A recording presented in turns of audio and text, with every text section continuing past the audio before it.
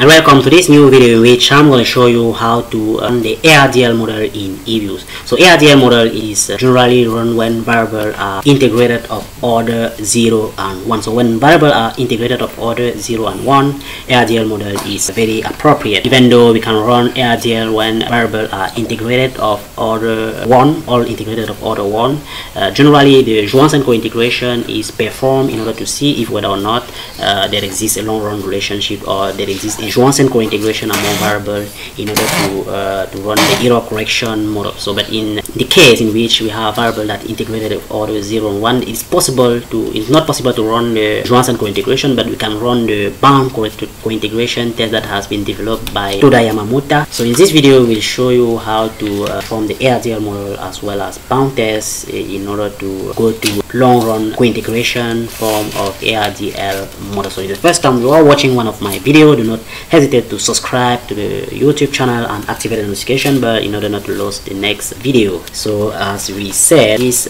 video we have a variable that are integrated of order 0 and 1, and we will check it out. So I have macroeconomic variable like GDP. So I have a log GDP that I have generated here. So you can test for unit rule, for example, for a variable XRT, that is exchange rate. So in our model, we are going to see, for example, the impact of exchange rate on economic growth. So to run the unit growth test, just need to go in view, unit growth test. Level. So we have augmented decay Fuller test by default. We can run Eperon, KPSS, and so on. So we will keep augmented decay Fuller test, that is by default value. Click on OK.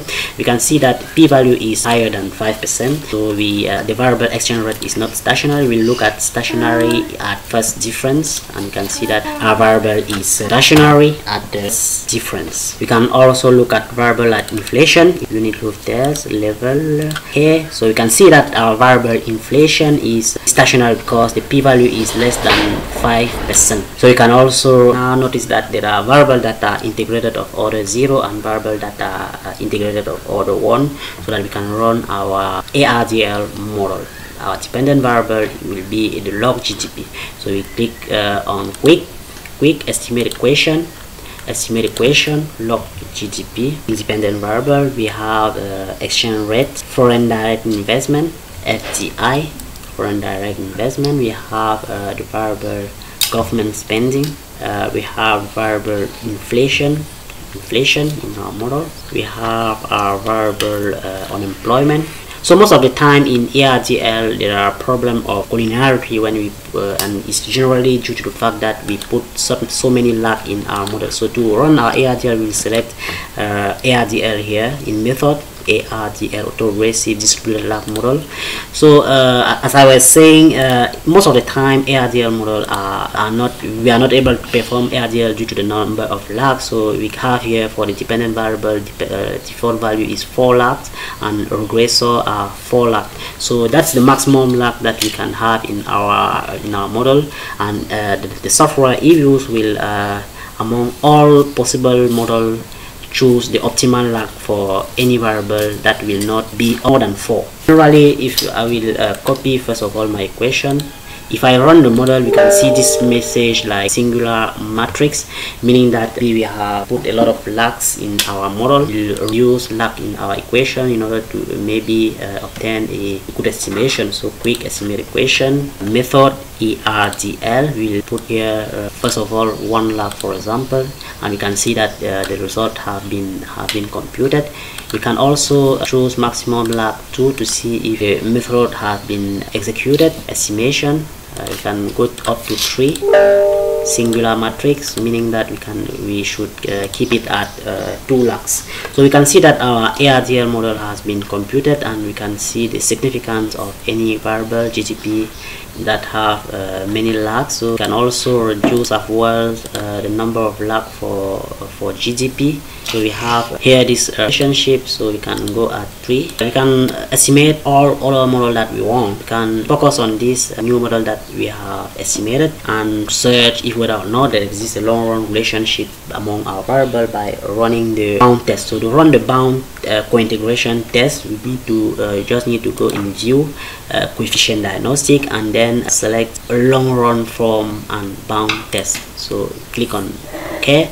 And we go down into this table and you can see that our Fisher statistic for the bound test is 21. That is higher than our critical value at 10, 5, 2.5 or 1% level.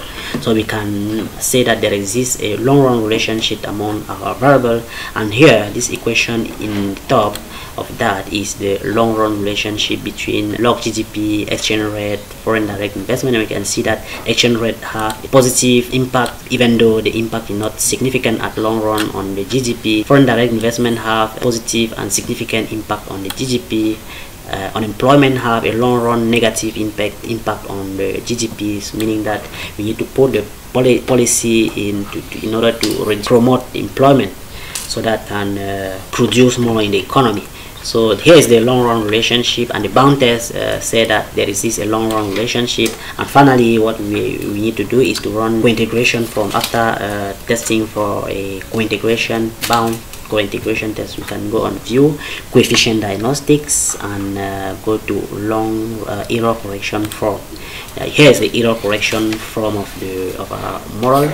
Error correction term in negative and significant, meaning that there exists a error correction mechanism that correct any disequilibrium in our economy. So you can see that foreign direct investment have a positive impact in the short run, as well as exchange rate that have negative impact in the short run. Here's the error correction model form is the short run equation of our model. So we can go and to look at diagnostic tests in like normality, error autocorrelation in view, residual diagnostics, histogram normality. We have you can see that our error term are not normally distributed, meaning that we should try maybe to change specification or adding any other variable in order to have a good equation. So that's it for this video, and we'll see you very soon.